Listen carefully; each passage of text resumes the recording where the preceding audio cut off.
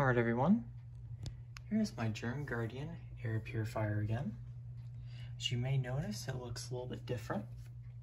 And that is because today we're going to focus on the blower wheel on this unit. This unit has such a powerful brushless DC motor that powers this blower. It is absolutely fantastic, so I figured I'd make a video without any filters on it. So I've already done a couple modifications to do this. First things first, I actually removed the little UVC light that is behind that little metal dome. And I did that because exposing yourself to UV rays is definitely not a good idea, to make a long story short. And I also triggered the reed switches too, so this unit will run.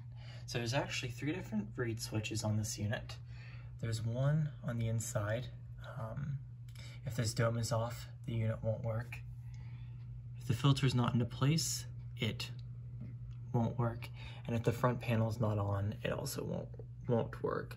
All these switches have to be engaged in order for the unit to work, and that's just a safety feature. And here are the specifications on the unit. As you can see, it uses 86.5 watts. And that probably explains why it's so powerful in the high setting.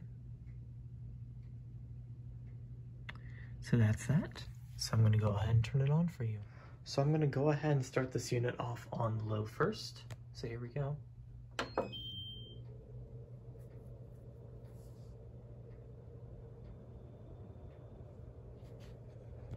Even though the UV light is on,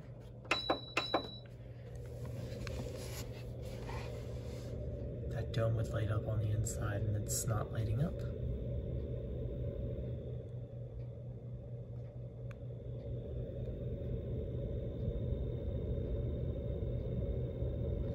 So on low, it's very quiet. I might just put this light on and see if that makes a difference. Doesn't look like it.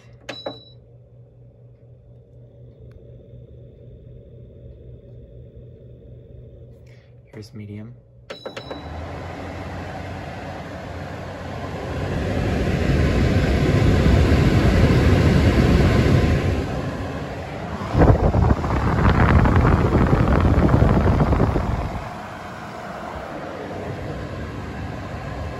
And here's high.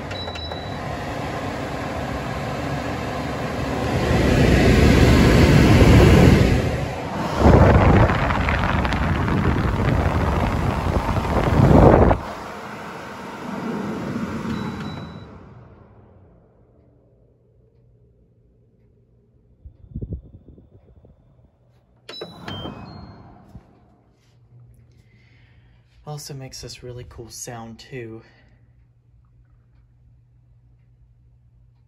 when you start it off on high.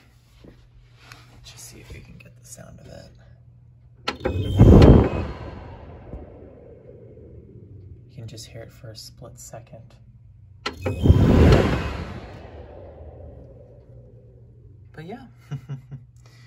There's not really much to this unit. I just thought it was so cool on how powerful it actually was. So in case if anybody was interested, that is the blower behind the Germguardian air purifier. Thank you so much for watching.